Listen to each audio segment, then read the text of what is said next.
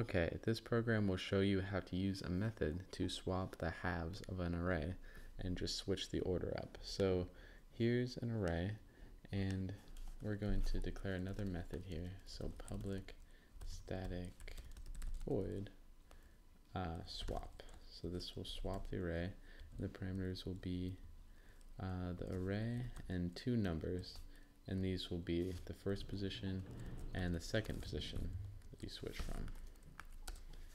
So int temp, a temporary variable, equals a sub I, and a sub I equals a sub j. Okay, and a sub j equals temp. So now we can go back into main and declare an I. So I equals 0, and int j equals value dot length, so the length of this array, divided by 2. So while I is less than values dot length divided by 2, then you can swap, call the swap method values I j, and increase I plus 1 and j.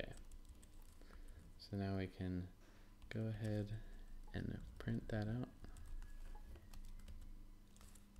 and we imported the arrays package, so we can use arrays dot toString values. So let's see what that looks like. Great. So it divided by 2, switched 6 through 10 with 1 through 5, and you can choose a different number instead of 2. Maybe you want to do 3, and see what that looks like. Good. So that kind of switches it up by thirds almost.